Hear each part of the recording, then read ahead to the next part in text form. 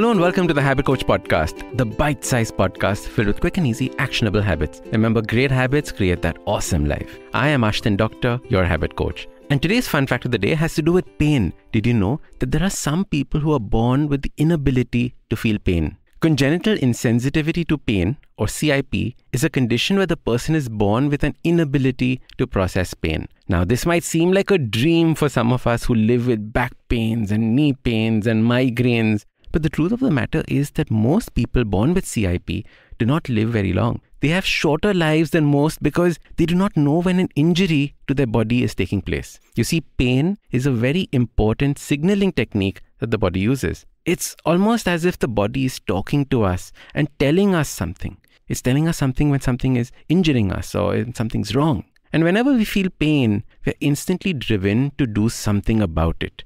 We ask for help, we call a doctor. Now, the most common injury among people with CIP are burns.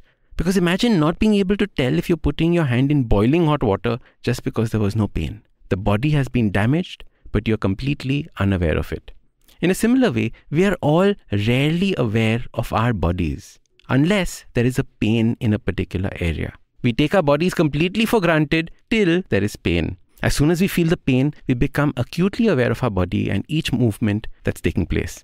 Now, as I work on this podcast, I am in a tremendous amount of pain from a silly lifting injury in the gym. I had not warmed up properly before starting my exercises, and maybe I needed to make warming up probably a better habit in the future. But now that I'm in pain, I am suddenly aware of all the things that I'd taken for granted or not even thought about. Lifting my laptop bag off the floor is agony. Getting off the chair is pure pain.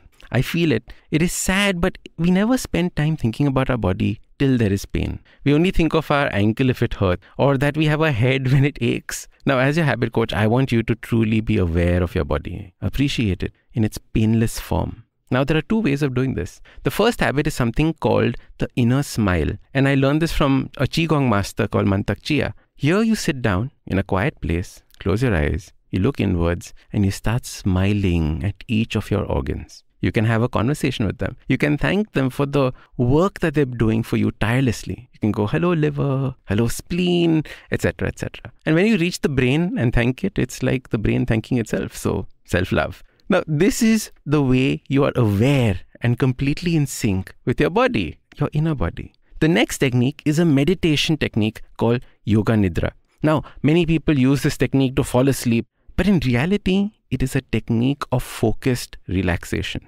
In Yoga Nidra, you lie down on your back and then you start from your toes and consciously relax them.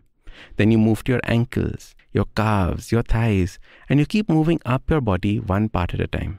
You're relaxing all these body parts and at the same time becoming aware of them. It is a sad state when we're so disconnected from our bodies that we only feel them or realize them when they are in pain.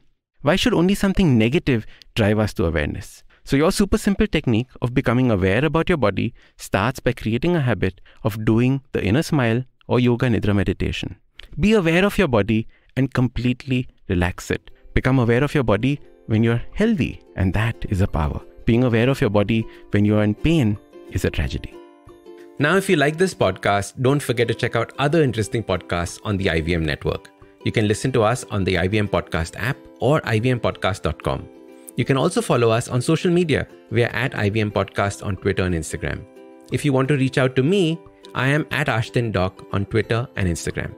We have a brand new habit coaching online course, quizzes, videos, and a lot more on the website awesome180.com.